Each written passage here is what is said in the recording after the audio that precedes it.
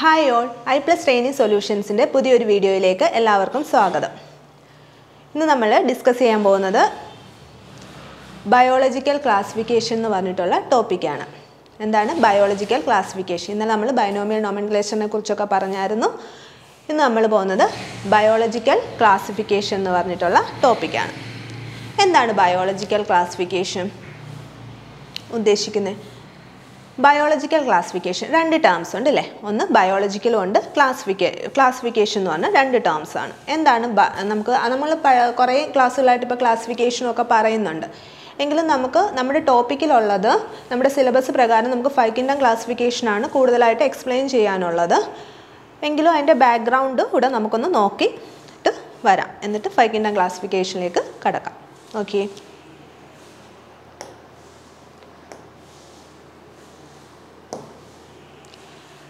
നമ്മളപ്പം ഇന്ന് ഡിസ്കസ് ചെയ്യാൻ പോകുന്നത് ബയോളജിക്കൽ ക്ലാസിഫിക്കേഷൻ ആണ്. ബയോളജി എന്താണ്? ബയോളജി എന്ന് പറഞ്ഞാൽ അറിയാമല്ലോ അല്ലേ? ബയോളജി നമ്മൾ അന്ന് പഠിക്കാൻ തുടങ്ങുന്ന സയൻസ് പഠിക്കാൻ തുടങ്ങുന്ന സമയം തൊട്ട് തുടങ്ങിയതല്ലേ ബയോളജി എന്ന് പറഞ്ഞിട്ട്. എന്താണ്? It is formed by 2 terms. Biology എങ്ങനെ 2 ടേംസിൽ നിന്നാണ് ഡിറൈവ് ചെയ്തേക്കുന്നത്. ഏതൊക്കെയാണ്?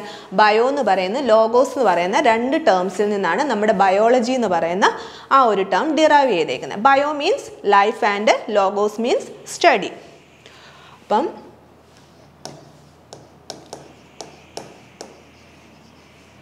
ബയോളജി എന്ന് പറഞ്ഞാൽ ബയോയും ലോഗോസും. Bio means life and logos means study. അപ്പം എന്താണ്? സ്റ്റഡി ഓഫ്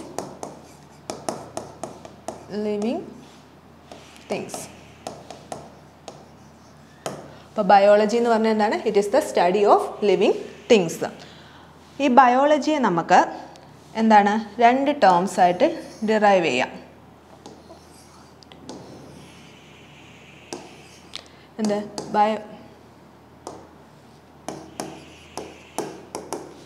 ബോട്ടണി എന്നും സുവോളജി എന്നും. ബോട്ടണി എന്താണ്? പ്ലാന്റ്സിനെ കുറിച്ചുള്ള സ്റ്റഡിയാണ് ബോട്ടണി എന്ന് പറഞ്ഞാൽ. സുവോളജി എന്ന് പറഞ്ഞാൽ ആനിമൽസിനെ കുറിച്ചുള്ള സ്റ്റഡിയാണ്. ഓക്കെ, അപ്പം ഈ ഫാദർ ഓഫ് ബയോളജി ആരാണ്? അരിസ്റ്റോട്ടിലാണ്.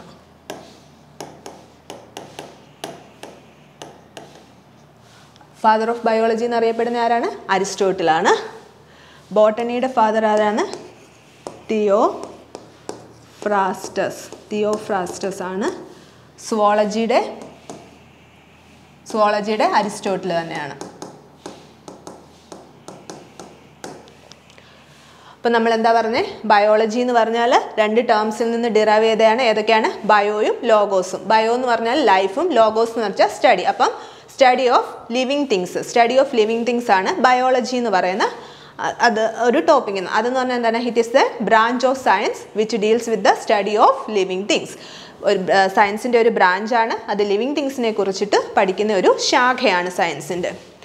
അപ്പോൾ എന്താണ്? ഈ ബയോളജിയെ നമ്മൾ 2ആയിട്ട് ക്ലാസിഫൈ ചെയ്തിട്ടുണ്ട്. ഏതൊക്കെയാണ്? ബോട്ടണി എന്നുണ്ട്, സുവോളജി എന്നുണ്ട്. ബോട്ടണി എന്ന് വെച്ചാൽ സ്റ്റഡി ഓഫ് പ്ലാന്റ്സ് ആണ്. സുവോളജി എന്ന് വെച്ചാൽ സ്റ്റഡി ഓഫ് ആനിമൽസ് ആണ്. അപ്പോൾ father of biology എന്നറിയപ്പെടുന്നതും father of zoology എന്നറിയപ്പെടുന്നതും ആരാണ്? അരിസ്റ്റോട്ടിലാണ്. ഫാദർ ഓഫ് ബോട്ടണി ആരാണ്? തിയോഫ്രാസ്റ്റസ് ആണ്. അപ്പോൾ ഇത്രയാണല്ലോ. അപ്പോൾ ബയോളജി എന്തുവാന്ന് നമുക്ക് മനസ്സിലായല്ലോ. പിന്നെ ഇനി നമ്മുടെ നെക്സ്റ്റ് ടേം ആണ് ക്ലാസിഫിക്കേഷൻ എന്ന് പറഞ്ഞാൽ. എന്താണ് ക്ലാസിഫിക്കേഷൻ എന്ന് പറഞ്ഞാൽ?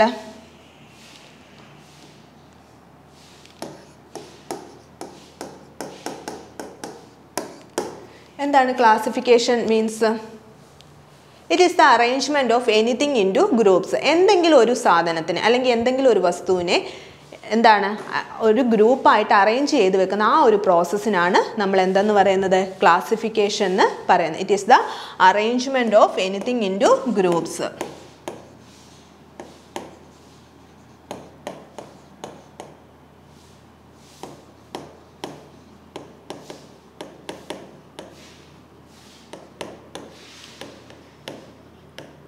എന്തെങ്കിലും ഒരു ഇതിനെ വസ്തുവിനെ ഗ്രൂപ്പായിട്ട് അറേഞ്ച് ചെയ്ത് വെക്കുന്ന ആ ഒരു പ്രോസസ്സിനാണ് നമ്മൾ ക്ലാസിഫിക്കേഷൻ എന്ന് പറയുന്നത്. ഈ ക്ലാസിഫിക്കേഷൻ എന്തിൻ്റെ ബേസിസിലായിരിക്കും?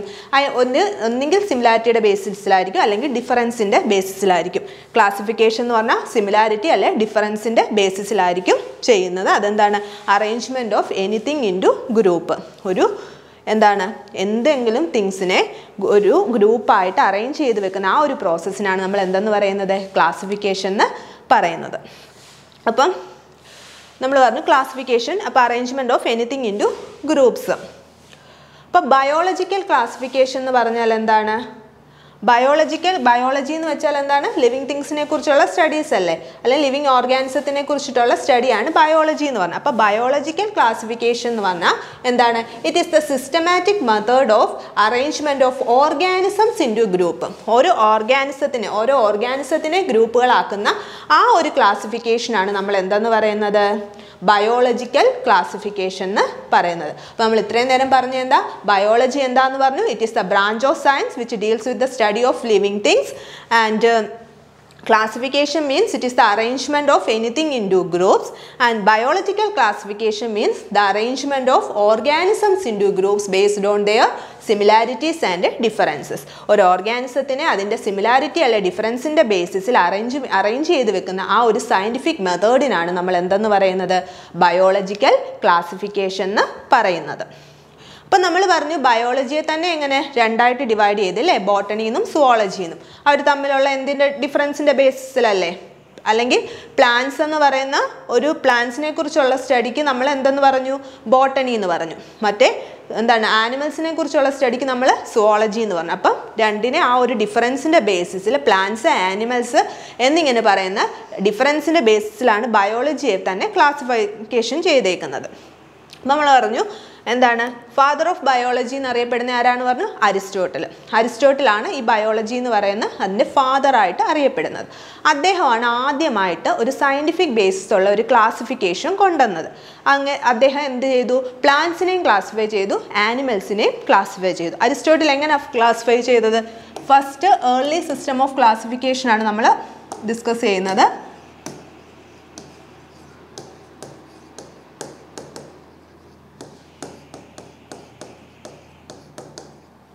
ഏർലി സിസ്റ്റം ഓഫ് ക്ലാസിഫിക്കേഷനാണ് നമ്മൾ പറയുന്നത്. ഫസ്റ്റ് ഒരു സയൻറ്റിഫിക് ബേസിസ് കൊടുത്ത ഒരു ക്ലാസിഫിക്കേഷനാണ് അരിസ്റ്റോട്ടിലിൻ്റെ. അരിസ്റ്റോട്ടിൽ എന്തെടുത്തു? പ്ലാന്റ്സിനെയും ക്ലാസിഫൈ ചെയ്തു, അതുപോലെ തന്നെ ആനിമൽസിനെയും ക്ലാസിഫൈ ചെയ്തു. പ്ലാന്റ്സിനെ എന്തൊക്കെയായിട്ടാണ് ക്ലാസിഫൈ ചെയ്തത്? 3 ക്ലാസിഫൈ ചെയ്തു. ഏതൊക്കെയാ? Herbs, shrubs and trees. Herbs, shrubs and trees. അങ്ങനെ പ്ലാന്റ്സിനെ 3 ക്ലാസിഫൈ ചെയ്തത്. ഏതൊക്കെയായിട്ടാണ്? Herbs, shrubs, trees. ഹെർബ്സ് എന്ന് പറഞ്ഞാൽ എന്താണ്? ഏറ്റവും സ്മോൾ. ഈ ഒരു ക്ലാസിഫിക്കേഷനകത്ത് അദ്ദേഹം ഇതിൻ്റെ മോർഫോളജിക്കൽ ക്യാരക്ടേഴ്സ് മാത്രമേ നോക്കിയുള്ളൂ. അതായത് ഈസിലി ഒബ്സർവബിൾ ആയിട്ടുള്ള ക്യാരക്ടേഴ്സ്, മോർഫോളജി മാത്രമേ നോക്കിയുള്ളൂ. എന്താണ് മോർഫോളജി എന്ന് പറഞ്ഞാൽ? സ്റ്റഡി ഓഫ് എക്സ്റ്റേണൽ ക്യാരക്ടേഴ്സാണ് ഈ മോർഫോളജി എന്ന് പറയുന്നത്. അപ്പോൾ ഒരു പ്ലാന്റിനെ കാണുന്ന ആ ഈസിലി ആയിട്ട് ഒബ്സർവബിൾ ആയിട്ടുള്ള ആ ഒരു രീതിയിൽ, അതായത് അതിൻ്റെ ഒരു ലെങ്ത്, ആ ഒരു പാരാമീറ്റർ മാത്രം നോക്കിയിട്ടാണ് അദ്ദേഹം ഇതിനെ ക്ലാസിഫൈ ചെയ്തത്. അങ്ങനെ ഹെർബ്സ് എന്ന് പറഞ്ഞാൽ വെരി സ്മോൾ പ്ലാന്റ്സിനെയാണ് ഹെർബ്സ് എന്ന് പറയുന്നത്. മീഡിയം സൈസ്ഡ് പ്ലാന്റ്സിനെ ഷ്രബ്സ് എന്നും, ട്രീസിനെ ലാർജ് പ്ലാന്റ്സിനെ ട്രീസ് എന്നും പറഞ്ഞു. അതിന് രണ്ടിനും ഇടയ്ക്ക് വരുന്നതിനെയാണ് ഷ്രബ്. ഹെർബ് എന്ന് പറഞ്ഞാൽ ഏറ്റവും സ്മോൾ പ്ലാന്റ്സ് ആണ്, ട്രീസ് എന്ന് പറഞ്ഞാൽ ലാർജ് പ്ലാന്റ്സ് ആണ്. ഇതിൻ്റെ രണ്ട് ഇൻ്റർമീഡിയറ്റ് ആയിട്ട് വരുന്നതിനെയാണ് ഷ്രബ്സ് എന്ന് ക്ലാസിഫൈ ചെയ്തത്. അങ്ങനെ അരിസ്റ്റോട്ടിൽ ക്ലാസിഫൈ ചെയ്തതാണ് എന്തൊക്കെയായിട്ട്? പ്ലാന്റ്സിനെ 3 herbs, shrubs, trees. Then next അദ്ദേഹം ആനിമൽസിനെയും ക്ലാസിഫൈ ചെയ്തു. എന്തെന്ന്? റെഡ് ബ്ലഡഡ് ആനിമൽസ് എന്നും, നോൺ റെഡ് ബ്ലഡഡ് ആനിമൽസ് എന്നും ക്ലാസിഫൈ ചെയ്തു. ആനിമൽസിനെ ആ ബ്ലഡ് കളറിൻ്റെ അടിസ്ഥാനത്തിൽ റെഡ് ബ്ലഡഡ് എന്നും നോൺ റെഡ് ബ്ലഡഡ് എന്നും ക്ലാസിഫൈ ചെയ്തു. പക്ഷേ ഇതെന്ന് പറഞ്ഞാൽ ഒരു മോർഫോളജിക്കൽ ക്യാരക്ടേഴ്സ് മാത്രം നോക്കിയാണ്. അപ്പോൾ ഇതിനെ നമുക്ക് അത്രമാത്രം ഇതിന് ഡ്രോബാക്സ് കൊണ്ട് അങ്ങനെ അക്സെപ്റ്റ് ചെയ്തിട്ടില്ല ഈ ക്ലാസിഫിക്കേഷൻ. പിന്നെ നെക്സ്റ്റ് വന്നതാണ് സയൻറ്റിഫിക് ക്ലാസിഫിക്കേഷൻ. ഏതാണ്? 2 കിങ്ഡം ക്ലാസിഫിക്കേഷൻ.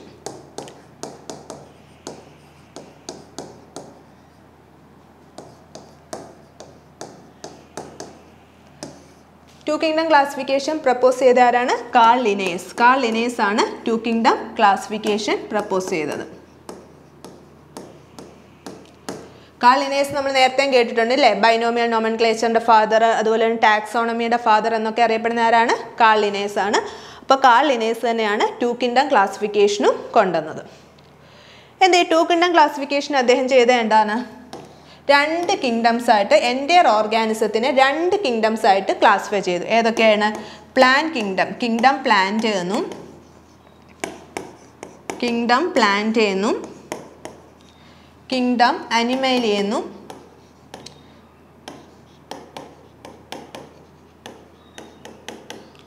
രണ്ടായിട്ട് ക്ലാസിഫൈ ചെയ്തു. കിങ്ഡം പ്ലാന്റ് എന്നും കിങ്ഡം അനിമലി എന്നും രണ്ടായിട്ട് ക്ലാസിഫൈ ചെയ്തു. അങ്ങനെ ഈ എൻ്റയർ ഓർഗാനിസത്തിനെ എങ്ങനെയാണ് രണ്ട് കിങ്ഡംസ് ആയിട്ടാണ് ക്ലാസിഫൈ ചെയ്തത്. പക്ഷേ ഇതും അക്സെപ്റ്റഡ് അല്ല. കാരണം എന്താണ്? ഇതിന് ഒരുപാട് ഡ്രോബാക്സ് ഉണ്ട്. എന്താ? രണ്ട് കിങ്ഡംസ് ആയിട്ട് ക്ലാസിഫൈ ചെയ്തു, എല്ലാ ഓർഗാനിസത്തിനെ ഇൻക്ലൂഡ് ചെയ്തിട്ടില്ല. പിന്നെന്താണ്? കിങ്ഡം പ്ലാന്റ് അനിമാലിയ അല്ലെ പ്ലാൻ കിങ്ഡം അല്ല അനിമൽ കിങ്ഡം. പ്ലാന്റ്സിനെല്ലാം ഒരു ഗ്രൂപ്പ്, ആനിമൽസിനെല്ലാം ഒരു ഗ്രൂപ്പ്. പ്ലാന്റ്സിൽ തന്നെ പല ഗ്രൂപ്പുകളുണ്ട് അല്ലേ? അതായത് പ്രോക്യാരിയോട്സ് ഉണ്ട്, യൂക്യാരിയോട്സ് ഉണ്ട്, യൂണിസെല്ലുലാർ ഉണ്ട്, മൾട്ടി സെല്ലുലാർ ഉണ്ട്, പിന്നെ ഫോട്ടോസിന്തറ്റിക് ഉണ്ട്, നോൺ ഫോട്ടോസിന്തറ്റിക് ഉണ്ട്.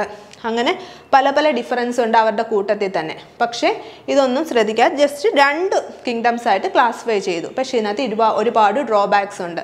എന്തൊക്കെയാണ് ഈ ടു കിങ്ഡം ക്ലാസിഫിക്കേഷൻ്റെ ഡ്രോബാക്സ് എന്ന് പറഞ്ഞാൽ? ടു കിങ്ഡം ക്ലാസിഫിക്കേഷൻ്റെ ഡ്രോബാക്സ്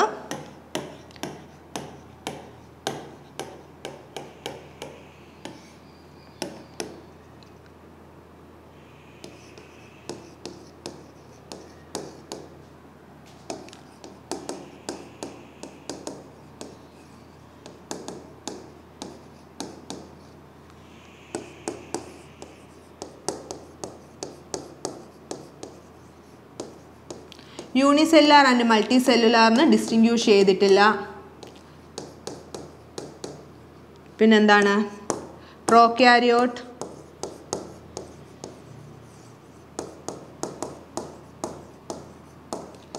പ്രോക്യാരിയോട്ടിക് എന്നും യൂക്യാരിയോട്ടിക് എന്നും ഡിസ്റ്റിങ്ക്യൂഷ് ചെയ്തിട്ടില്ല. ഫോട്ടോസിന്തറ്റിക് എന്നും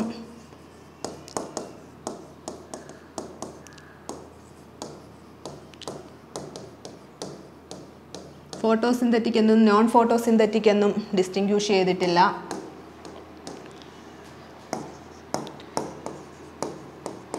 ബാക്ടീരിയ, ആൽഗെ, ഫഞ്ചൈ.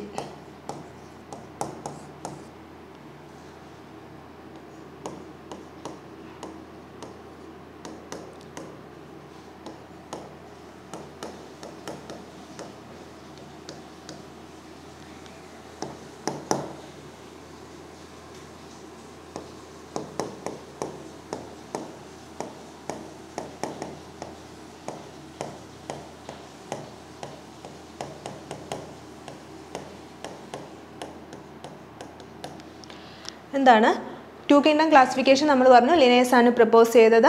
അദ്ദേഹം എൻ്റയർ ഓർഗാനിസത്തിനെ രണ്ട് ഗ്രൂപ്പായിട്ട് ക്ലാസിഫൈ ചെയ്തു. കിങ്ഡം പ്ലാന്റ് എന്നും കിങ്ഡം അനിമേലി എന്നും. ഇവർ തമ്മിൽ എന്താണ് ഇതിനകത്ത് പക്ഷെ ഒരുപാട് ഡിഫറൻസസ് ഉണ്ട്. അദ്ദേഹം അതിനെക്കുറിച്ചൊന്നും പറഞ്ഞിട്ടില്ലായിരുന്നു. അപ്പോൾ എന്താണ് യൂണിസെല്ലുലാർ ആണോ മൾട്ടി സെല്ലുലാർ ആണോ എന്ന് പറഞ്ഞിട്ടില്ല. അതോടൊപ്പം തന്നെ പ്രോക്യാരിയോട്ടിക് ആണോ യൂക്യാരിയോട്ടിക് ആണോ എന്ന് പറഞ്ഞില്ല. പിന്നെ ഫോട്ടോസിന്തറ്റിക് ആണോ നോൺ ഫോട്ടോസിന്തറ്റിക് ആണോ എന്ന് ഡിസ്റ്റിങ്ക്യൂഷ് ചെയ്തിട്ടില്ല. അതുപോലെ ബാക്ടീരിയ, ആൽഗെ, ഫഞ്ചൈ എല്ലാം പ്ലേസ് ചെയ്ത് പ്ലാൻ കിങ്ഡത്തിൽ പ്ലേസ് ചെയ്തു. പിന്നെ ഒത്തിരി ഓർഗാനിസത്തിനെ ഇൻക്ലൂഡ് ചെയ്തിട്ടേ ഇല്ല ക്ലാസിഫിക്കേഷനകത്തിൽ. അപ്പോൾ എന്തൊക്കെയായിരുന്നു ഡ്രോബാക്സ്? യൂണിസെല്ലുലാർ ആണോ മൾട്ടി സെല്ലുലാർ ആണോ എന്ന് ഡിസ്റ്റിങ്ക്യൂഷ് ചെയ്തില്ല. അതോടൊപ്പം തന്നെ പ്രോക്യാരിയോട്ടിക് ആണോ യൂക്യാരിയോട്ടിക് ആണോ എന്ന് ഡിഫൈൻ ചെയ്തില്ല. അതുപോലെ തന്നെ ഫോട്ടോസിന്തറ്റിക് ആണോ നോൺ ഫോട്ടോസിന്തറ്റിക് ആണോ എന്ന് പറഞ്ഞില്ല. ബാക്ടീരിയ, ഫംഗൈ, ആൽഗെ എല്ലാം കൂടെ ഒരേ ഗ്രൂപ്പിൽ ആഡ് ചെയ്യുകയും പിന്നെ ഒരുപാട് ഓർഗാനിസത്തിനെ ഈ ക്ലാസിഫിക്കേഷന് ഇൻക്ലൂഡ് ചെയ്തിട്ടേ ഇല്ല. ഇതൊക്കെയായിരുന്നു ഈ ടു കിങ്ഡം ക്ലാസിഫിക്കേഷൻ്റെ ഡ്രോബാക്സ് എന്ന് പറഞ്ഞാൽ. പിന്നെ നെക്സ്റ്റ് പിന്നെ 3 കിങ്ഡം 4 കിങ്ഡം ഒക്കെ ക്ലാസിഫിക്കേഷനുകൾ വന്നു. അതിൽ നമ്മൾ അക്സെപ്റ്റഡ് ആയിട്ടുള്ള ഇപ്പം അക്സെപ്റ്റ് ചെയ്യുന്ന ക്ലാസിഫിക്കേഷൻ ഏതാണ്? 5 കിങ്ഡം ക്ലാസിഫിക്കേഷനാണ് ഇപ്പം അക്സെപ്റ്റ് ചെയ്തിട്ടുള്ള ക്ലാസിഫിക്കേഷൻ എന്ന് പറഞ്ഞാൽ. ഏതാണ്? 5 കിങ്ഡം ക്ലാസിഫിക്കേഷൻ.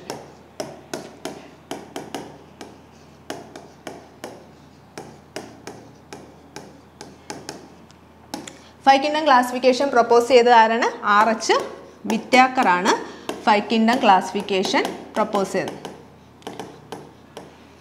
എന്നാൽ 1969 ഈ ക്ലാസിഫിക്കേഷൻ 5 kingdom classification propose ചെയ്യുന്നത്.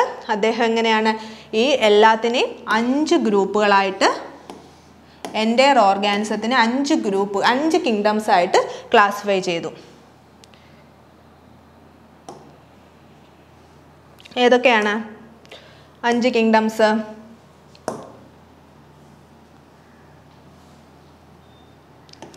അഞ്ച് കിങ്ഡംസ് ആക്കി. ഏതൊക്കെയാണ്? Kingdom plan, kingdom Monera, kingdom protista, kingdom fungi, Plantae and Animalia. ഇങ്ങനെ 5 കിങ്ഡംസ് ആയിട്ടാണ് വിറ്റാക്കർ ഇതിനെ ക്ലാസിഫൈ ചെയ്തത്. 5 കിങ്ഡംസ് ആയിട്ടാണ് ക്ലാസിഫൈ ചെയ്തത്. അപ്പം ആരാണ് 5 കിങ്ഡം ക്ലാസിഫിക്കേഷൻ പ്രപ്പോസ് ചെയ്തത്? RH Whittaker. ഇമ്പോർട്ടൻ്റ് ആണ്. 1969 ഈ ക്ലാസിഫിക്കേഷൻ കൊണ്ടുവരുന്നത്.